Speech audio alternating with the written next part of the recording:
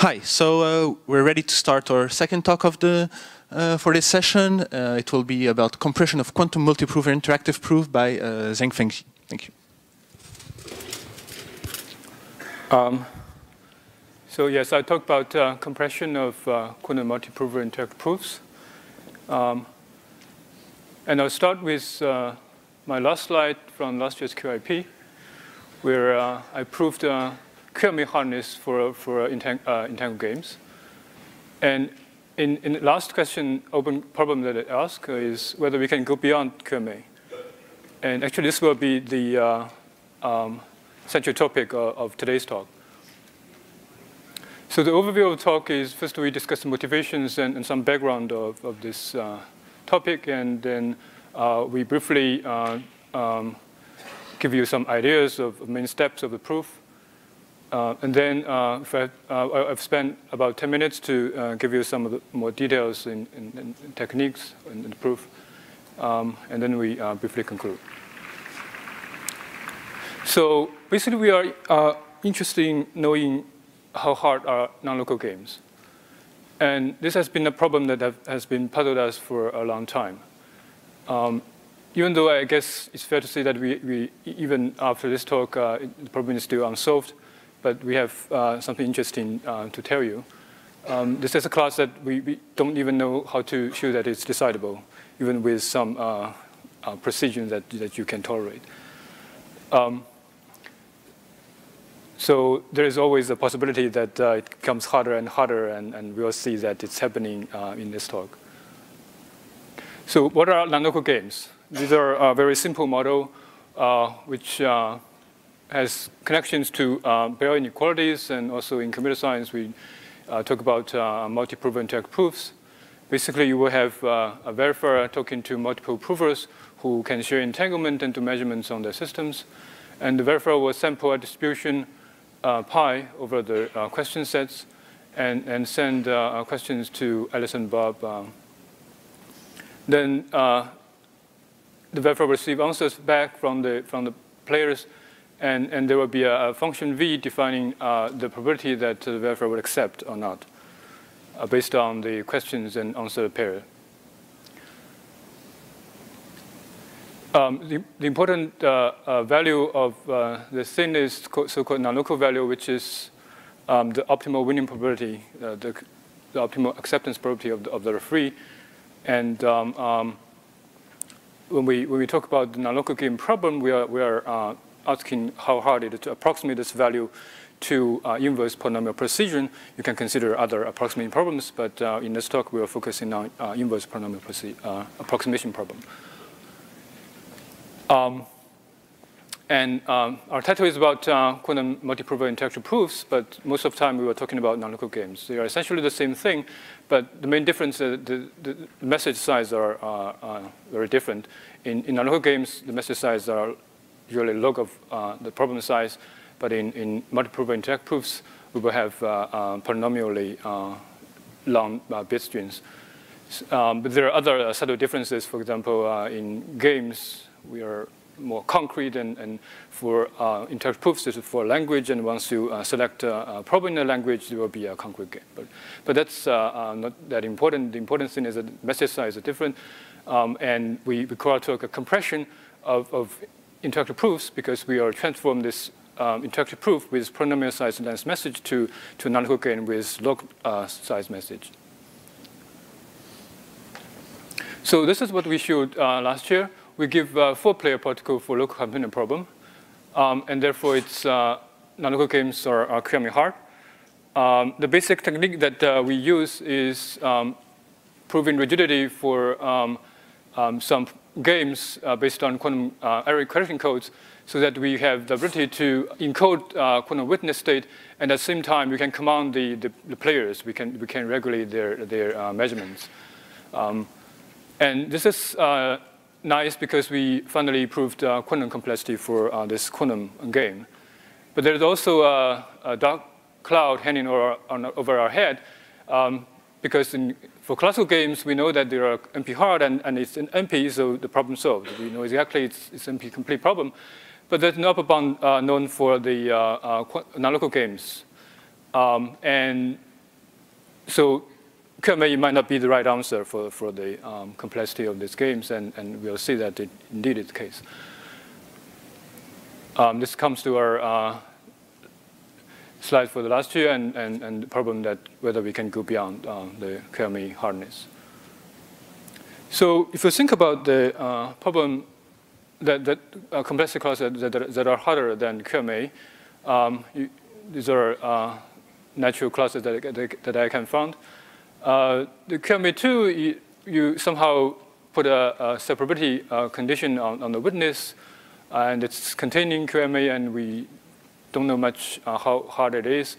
But yeah, maybe you can prove that nonlocal games are QMA2 hard. This is a problem that I asked in the QMI-hard paper. And maybe you can prove that it's PP or QAM hard. Or as in this talk, I will show you that it's at least P-space hard. But when you go up this tree, you're feeling more uncertain because classical games and classical interactive proofs, they have MP and NEXP complexity respectively. So could it be that quantum games is already NEXP-hard? This is really unbelievable. Or even that you can come to the top of the tree and saying that nonlocal games are QMIP star hard.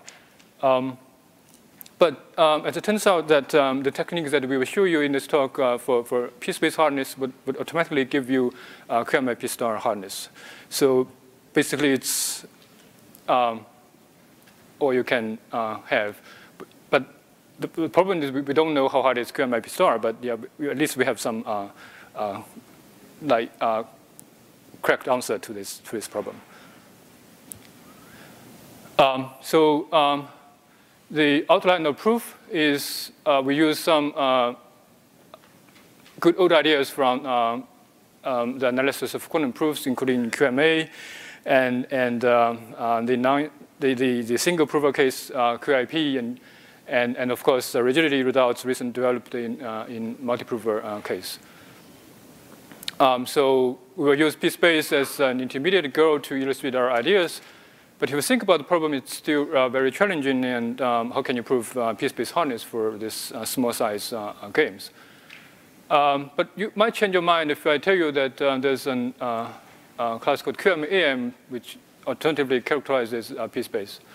So you have heard of QMA, which is a quantum analog of MP. You have a set of quantum bits, and you can verify whether it's a proof of some statement or not. And for this QMAM, which is introduced by Merritt and Virtuous, you would have a similar structure, but now there will be interaction. So Merlin will send the first half of the proof, which is not the complete set of proof. And then Arthur would flip a random bit and without looking at the first part of proof, and Merlin then send the second half. He may rotate the second half of the qubit before sending. Then Arthur decide whether to accept or not. So this gives you a quantum characterization of P-space. And the good thing is that it's very similar to QMA. If you want, it's really QMA modified.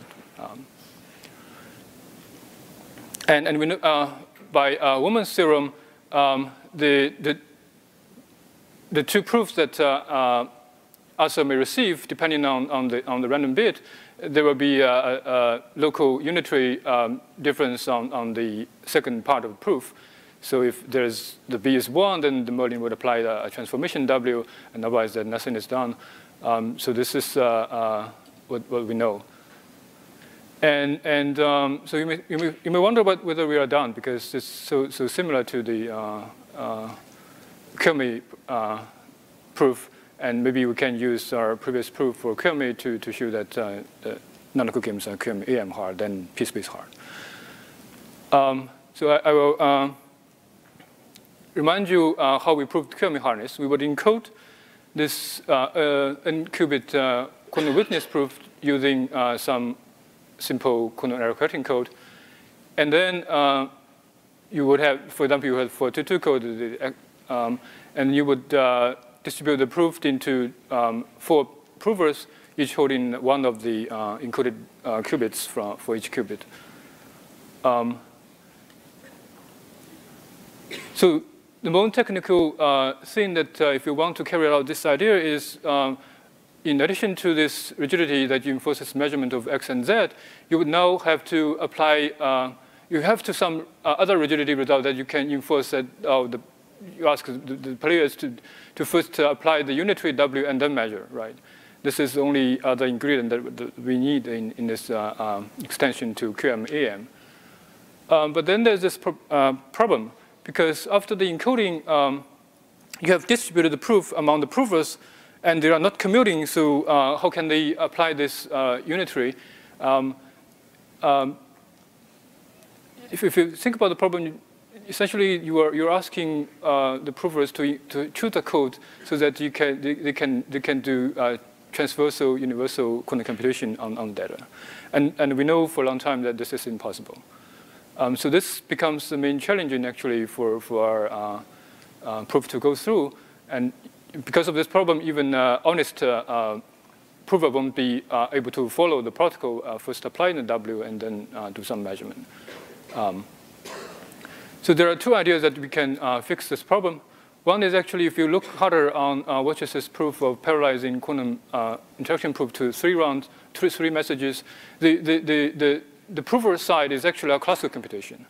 Now you wonder whether you can have universal and transversal gate set for a classically reversible universal computation, and I don't find any. I guess its answer is no. So now left with other solution is whether we can do this thing without any encoding. But our previous construction depended very heavily on the error-correcting code structure. So we have to invent some new set of games so that we can achieve rigidity without encoding in the error-correcting sense. So three steps of the overall proof. So the first, we would design some problem that plays the role of local computing problem for QMA.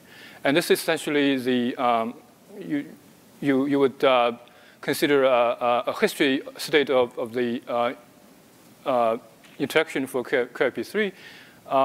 And in this history state, I use U as gates in this interaction, including V1, V2, and this W.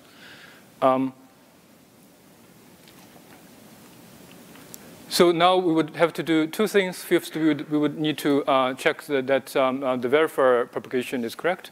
And this is kind of easy using some similar techniques proving the Clifford local Hamiltonian problem, as Fang told you. And then the second part is more interesting, that we have to make sure that the propagation at the prover step is correct. For this, we would use a so-called extended EPR game that we will introduce later. The next step, we would end up with extended nonlocal game from this honest player setting, using rigidity for a game that we introduced called constrained propagation game. In the last step, we remove, so in extended nonlocal game, the verifier has some quantumness. And in the last step, we remove this requirement on the verifier side by delegating the computation to some extra provers. Right, so this is the overall structure that we prove that games are PSP-hard. And I said that it's almost trivial to generalize it to QMIP star hardness. It is based on a technique that these people, Kempei, Kobayashi, Mashimoto, Vedic, generalizes the QRP3 idea to the multi-prover setting. So we would finally prove that nonlocal games are QMIP star complete, and therefore it's NEXP-hard because of the breakthrough result of Ito and Vedic proving containment of NXP in MIP star. So if you notice that classical games are NP-hard, then we are proving that nonlocal games are provably harder than classical games because NP is not equal to NXP. And also, we provide some strong indication that the approximation problem for the nonlocal value and there's interesting trade-off between the complexity of this thing. Classically, because of PCP theorem, inverse polynomial approximation and constant approximation is the same hardness, but quantumly we prove that it's not the case. Okay, so the techniques that we use is basically the idea of using extended nonlocal games instead of nonlocal games to prove rigidity. So basic idea is you want to enforce the players to do the measurement. You do it yourself.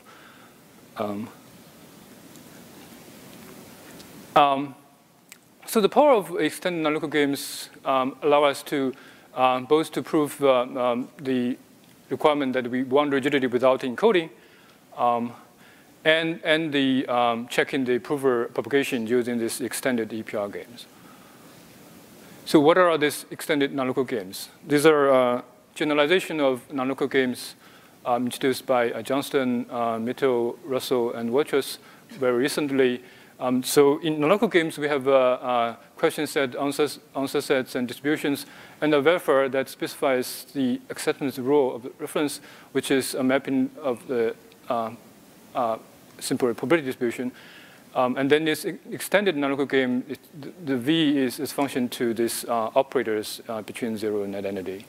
So you can think of it as a measurement that you can perform. So there's another equivalent view of this definition is you have now the verifier has a quantum system, but the verifier doesn't choose how to initialize the state. The prover chooses the initialization of the state, but the verifier can do measurement on the system before making any decisions. So when introducing this concept of extended nonlocal games, essentially a generalization, and it's considered in at least two players. But we found that the single player extended nonlocal games are already very interesting, and we will be focusing on this. So in that case, you would have a verifier who shares some state. The state is chosen by the prover, and the verifier do some measurement and one-round interaction with the prover. So the first extended nonlocal game that we are considering is called the propagation game. And so to define this propagation game, you would have a set of reflections R1 to Rn, and also a sequence of reflections for each of the entry would be one of these n reflections. And then you arrange this sequence of reflections on the chain. Basically, we think of this as a propagation of some computation, and of any of the gates or a reflection. And this propagation game is an extended nonlocal game where the referee has a quantum system whose size is determined by the number of time steps that you have. And essentially, you are checking whether the propagation is correct. So how do you check that the propagation is correct? The verifier would randomly choose an edge and do a measurement to see whether the system is in the edge or outside the edge. If the outside edge, accept automatically. If it's in this edge, for example, it's 2 and 3, then you measure x on this two bases, and you can check whether the state on time step 2 and time step 3 is related by reflection R2.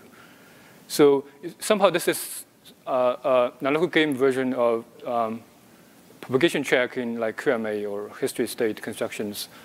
And then we can prove something about this propagation game. Basically, if you can consider this definition of history state, then if you want to win this game with optimal probability, which is 1, then you have to choose a history state. And then we would also introduce a slightly more complicated version of this game called constraint propagation game.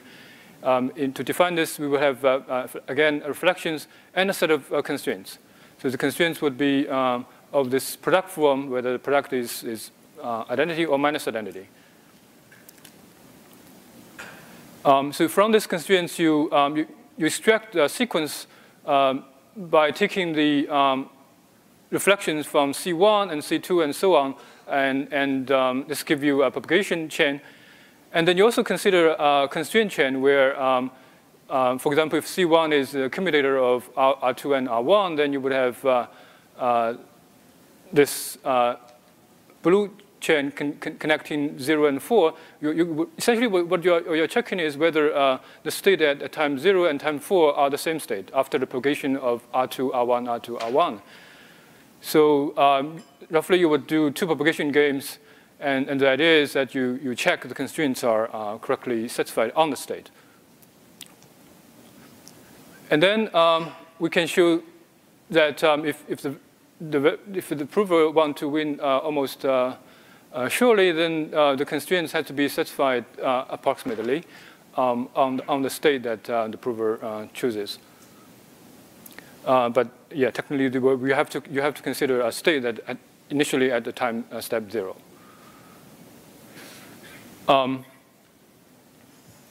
Right. So, but to prove this multi-qubit rigidity using this previous 2 constructions, we have to consider 2 enhancement to the propagation games and constrained propagation games.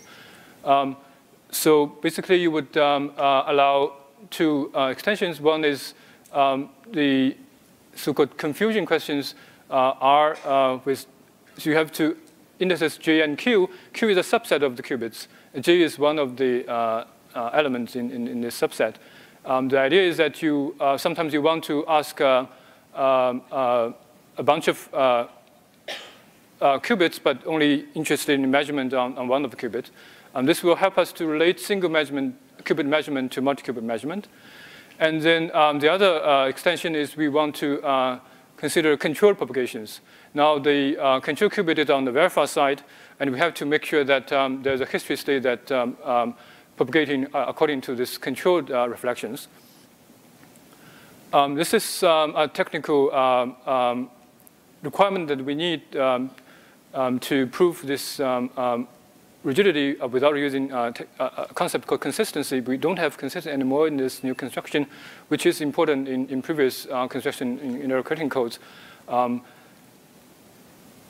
then with these 2 extensions, we are able to prove multi-qubit rigidity for this some sort of constrained propagation game, so that you can command the provers to do constant wave Pauli measurements and up to some isometry. So this is what we need. But some discussions of why we need it to enhance our constrained propagation game. So basically, the constrained propagation game would give you approximate constraint on the state in this form. For example, you can prove that 2 reflections are almost approximately commuting or anti-commuting, which will give you much of a structure of the operators. But unfortunately, it is not possible to prove rigidity only with this set of conditions. And you would hear more about this in, I guess it's also in this is QIP, it's called overlapping qubits. Right, so in the second use of this extended nonlocal game, we would use it to check the propagation of the prover step. So if you consider the only the propagation of the prover step, you would want to check whether the proof is of this form. 0, 0 is the clock, and 1 is after the application of W. So basically, we want to check whether the state is of this form. And we would use the so-called extended EPR game, where this XX and ZZ are the stabilizer for the EPR. And the first column would be the verifies operators. So the verifier is honest and can measure X and Z. And for the other X and Z, we will translate it to 0 and 1 and send it to prover and ask the prover to measure it for us. If you take the product of X, Z, X, and Z, the first column would give you a minus identity. The second column, we don't know whether the prover would actually do as we are asking, but at least for some reflection, some X, some Z, and when you multiply them together, it will give you anti-commuting relation on the prover side. So from this, we know that you can prove rigidity. So this gives you us uses some well-known technique that you can prove rigidity from the anti-commutativity condition. And for this argument to work, we somehow need a series of stabilizer formalism with some noise, approximate stabilizers. Basically what we are saying that if you do this game, then you can check this step. This step is actually the main step that watchers use in this QMIP parallelization to 3 messages. So somehow this is a nonlocal version of this result. So to conclude, we have told you about how to compress quantum multi-prover interactive proof to a nonlocal game with messages of log bits. And we proved that it's QMIP complete and NEXP-hard. And the proof is a combination of several old ideas in basically the history state. Actually, we use history state construction twice. One in this history of QMIP3, and the other is in the propagation games. The second technique that we use is parallelization of quantum proofs. And of course, we need rigidity of nonlocal games to complete our proof.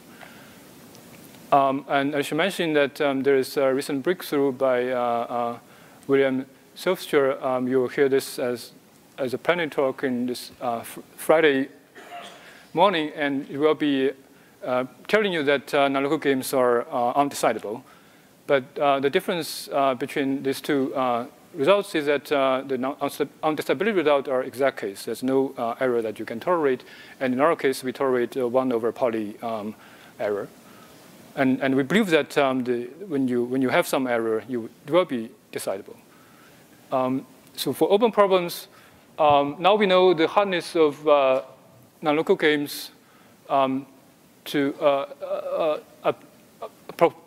inverse Pauli approximation. So the question is, what the hardness for the constant precision approximation? And as we have told you that the trade-off between complexity and precision might be different in the quantum setting. So what are exactly the trade-off? And and to completely resolve the hardness of these nonlocal games, we have to understand what is hardness of QMIP star, and currently we don't have any upper bound on that. Okay, thank you.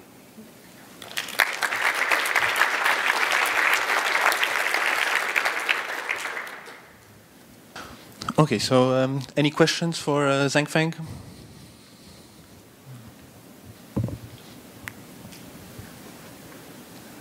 Hi, I think this a lot of new techniques. Just wonder if I want to compare your this year work with your previous year's work.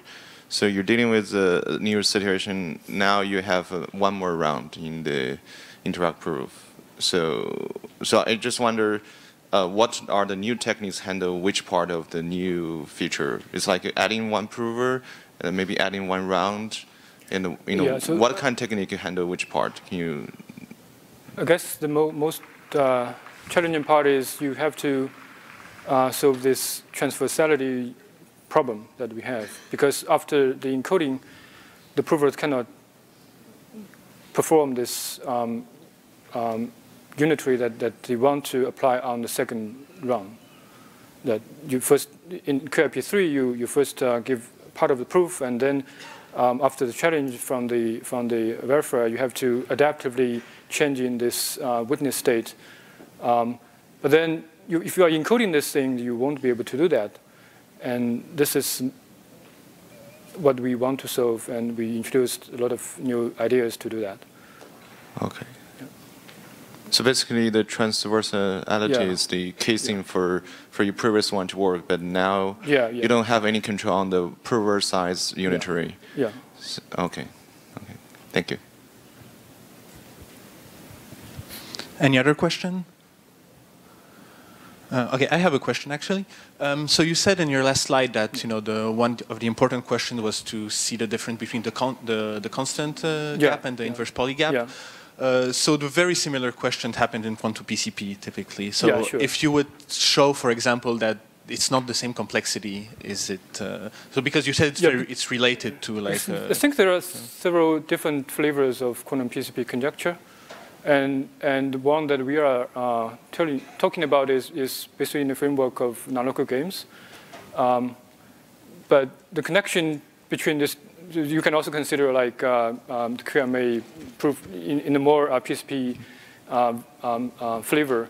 You have a bunch of quantum bits and qubits, and you want to verify. But then the connection between these two different versions are not known. Classically, they are equivalent, but quantumly, we don't know. So maybe there will be some insight provided to this other definitions, but we still don't know. OK, yeah. Thanks. Any questions? OK, so let's thank the speaker again.